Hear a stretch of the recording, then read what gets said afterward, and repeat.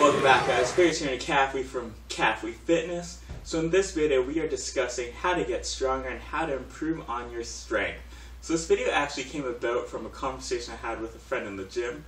We just finished squatting and I asked him, what do you have next? He looked at me and said, I'm pretty much done, just some accessories. And that mindset is what I really want to discuss. Now let me step back a second before we really get into it. So when we think about strength and how to get stronger, oftentimes we're thinking of the big three, your squats, bench, and deadlifts. Especially if you're a powerlifter, you're often thinking of how can I improve on my total?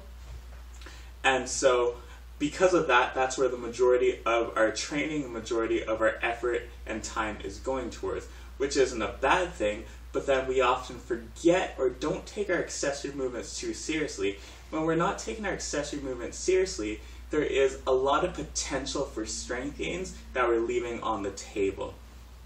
So when talking about accessories, what do I mean? So it's the additional lifts to those big three movements if that's what we're focusing on, or exercises we can use to kind of improve on our weaker points.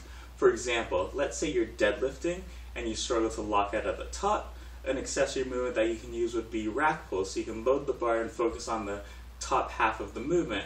And again, for bench press, let's say you struggle to lock out, then something you can do is work on floor press, or when you get the blocks, you can do block press. So it basically comes down to looking at where your weak points are, addressing that, and looking for movements which can help supplement and aid that in order to help become a stronger athlete overall. Because basically, your weakest link is going to pull you down at the end of the day.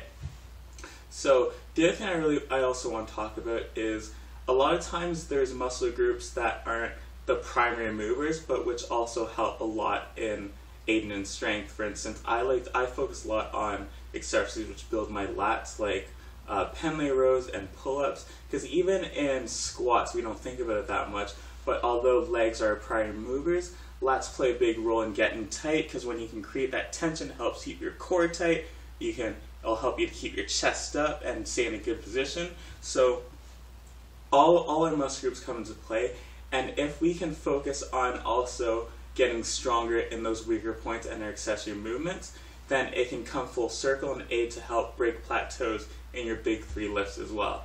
And so don't get me wrong, I'm not saying you have to always go balls to the wall in your accessory movements, especially if you're peaking for competition. Yes, your focus should be on the big three, but you should periodize. So let's say in your off season, then you can kind of make some of those accessory movements more of your primary focus. And that can help you become just a full around complete athlete. And the other thing I want to touch about is you can use those accessories to kind of, work on points and kind of sculpt that peak physique body. I'm just playing. But you kind of get the point I'm making. So don't get in that mindset where your accessories don't matter. They do matter. Focus on them, get strong at them, and ultimately you will see your lifts growing and you will get stronger. Thanks for watching, guys. If there's anything you want me to cover, let me know in the comments below. For more workouts, videos, training tips, like and subscribe if you like this video. Share it. It helps a ton. We will catch you next time.